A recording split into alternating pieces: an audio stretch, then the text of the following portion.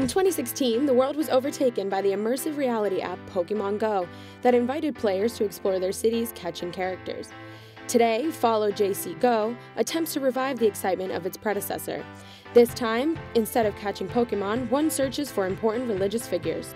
As the World Youth Day approaches, the Ramon Pane Foundation had the idea to create this app where young people can walk around their cities, learning about religious figures in a fun and interactive way.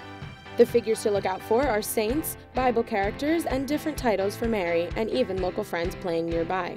Using location services, this immersive experience allows you to collect members for your evangelism team, or E-team. You add them by clicking on the saints or figures as you walk in your surrounding area. In order to have the saint or Bible figure on your team, you must also answer a short trivia question about the person. If answered correctly, you gain points to move up in level.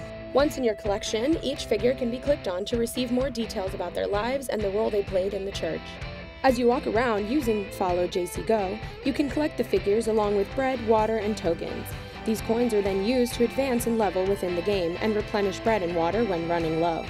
The app also encourages moments of reflection and prayer when walking by hospitals, schools, and churches. Follow JC Go was officially released on October 17th after nearly 2 years of work by developers. This virtual reality game is available for free in the App Store and Google Play.